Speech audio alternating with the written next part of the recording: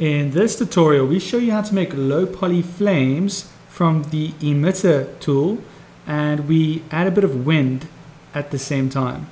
As you can see, it's moving slightly to one side. Please don't forget to like and subscribe.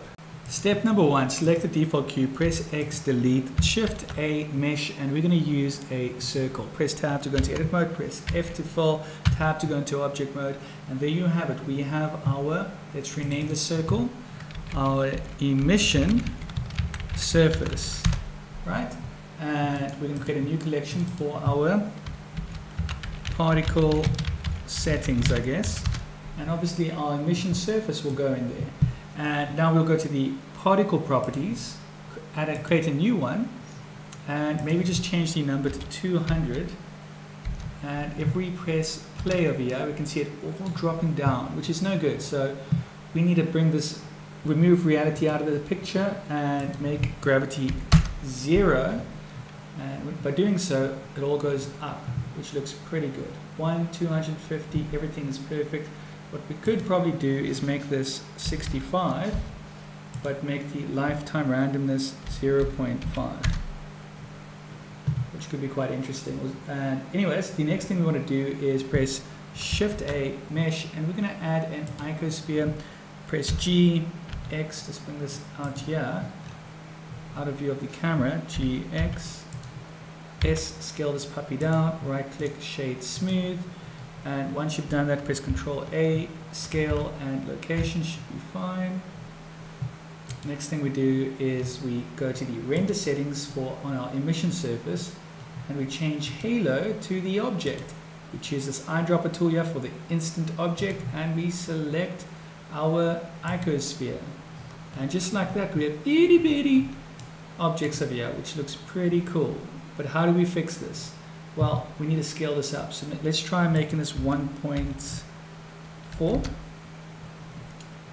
Pause, reset, play. Oh, it's playing at the wrong spot. How do we fix that?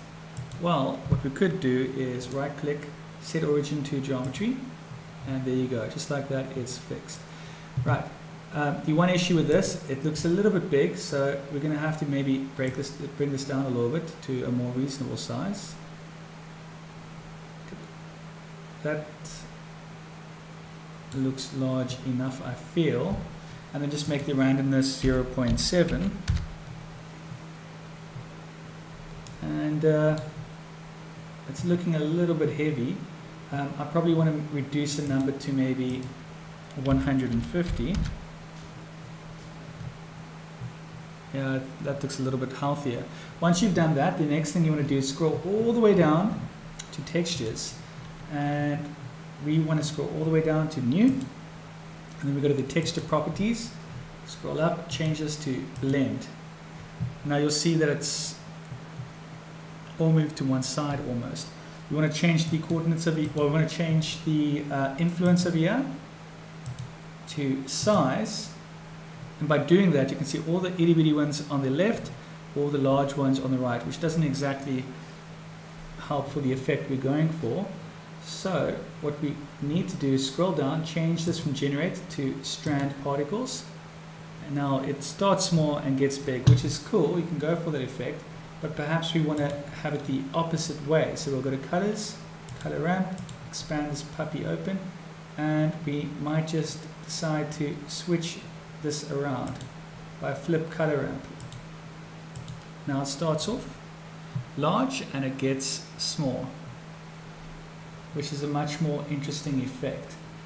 Only thing I'd like to play around with a little bit is the particle settings. Maybe make this 200, make the lifetime 50, make the randomness 0. Let's just see how it looks.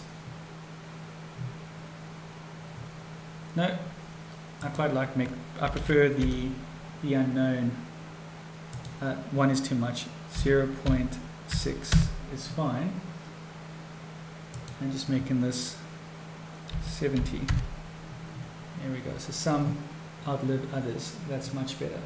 Right, now the last thing we want to do in our color ramp over here, we could add more stages by pressing the plus sign. and we could move them around. So for example, we might want to move this one closer here,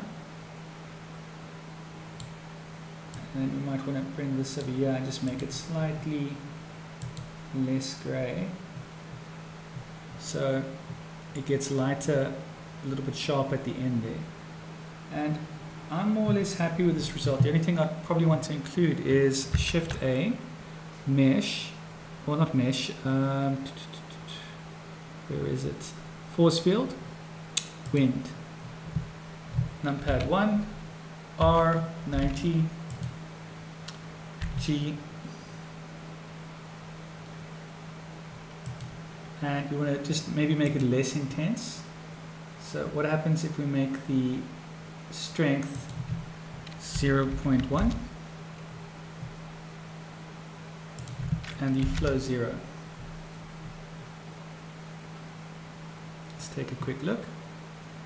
So it's moving very slight to one side. Numpad 7, I'm going to press R, bring it there.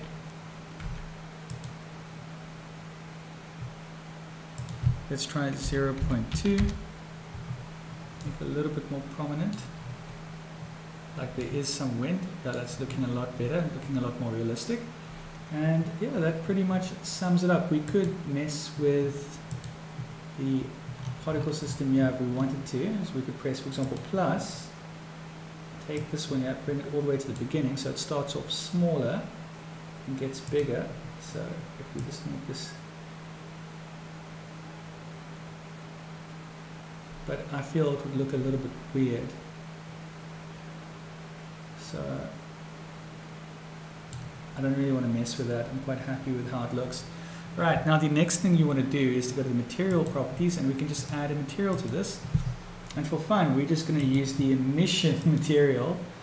And yeah, let's just use an interesting orange. And let's see how it looks in the material viewport. Obviously, we did nothing. In fact, we're not supposed to use an emission material there, so let's use principal BSDF there.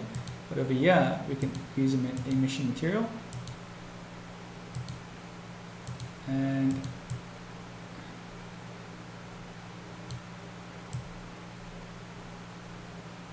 yeah, this is what we could use if we wanted to. But if we don't like how that looks, perhaps we want to use a glass material and maybe find an interesting orange and make a roughness of, I don't know, 0.8. And we'll have to go to our material settings, click ambient, bloom, screen space, reflection. But to be honest, the best way to get the best result is always and forever cycles. We pause this here, switch to the render view. You always get a much interesting view, but it just takes too long to render. It's almost not even practical if you've got a slow computer. Anyways, I'm actually just going to make the material glow, so I'm going to use the emissions. Oh, come on. Let's use principal BSDF. I can't believe I did that again. Select this. Emission. Strength 5. Quite like that. And perhaps we make this black. And if we render this out, Shift A. Now what you could do at the end here, final step, bonus points, we could quickly add log things. Scale this puppy down.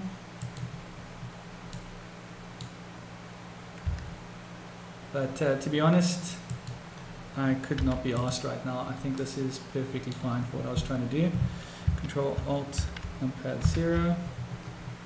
Choose the camera.